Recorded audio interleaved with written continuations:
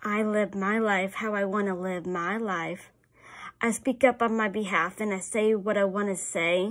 And that's a part of my freedom of expression, the freedom to be able to make my own choices for myself, to be my own authentic self. I want people to know that I am more alike than different, and to be respectful to me like you would be respectful to everyone equally. I want to fit right in and be a part of something with you so that I can be and feel included. I am my own self, and I will be myself and hang around people and do something fun together.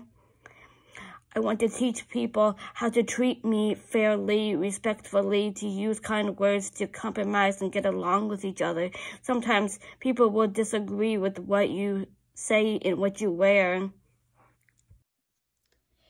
To be your authentic self, you just want to be yourself without someone telling you what you can and cannot do or say. You feel like you have more freedom to do whatever you want. But what they don't realize is the choices that you are making. When you are an adult, you need to make good decisions and smart choices. As we get older and we live on our own, it doesn't mean that you don't have parents anymore. This is why we need to think about our choices and behaviors and how we act. Being responsible and taking good care of ourselves.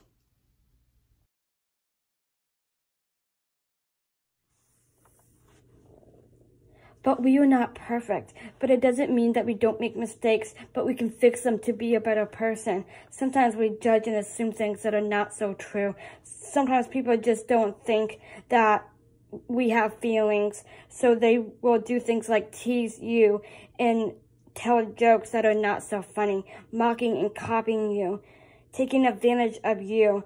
If someone knows that you have feelings that could hurt easily, and they continue to make you feel hurt, then you gotta put your foot down. And then you gotta speak up and you gotta use your voice.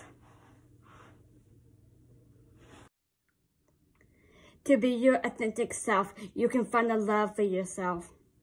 To be who you are, you see your self-worth. You can see all the great things that makes you an amazing person. You see yourself as a good Christ-like person.